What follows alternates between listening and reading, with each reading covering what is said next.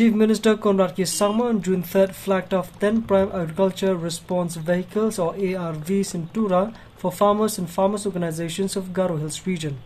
Speaking at the launch, Sangma said that lack of transportation facilities is a major hurdle highlighted by farmers and farmers group in rural areas, and hence the government has decided to distribute ARVs at subsidized rates to the farmers organizations.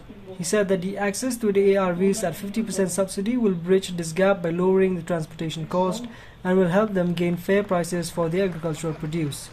Some also informed that another 35 ARVs will be handed over to the farmers soon. Under Meghalaya project as well. Different direction, sir. Madam?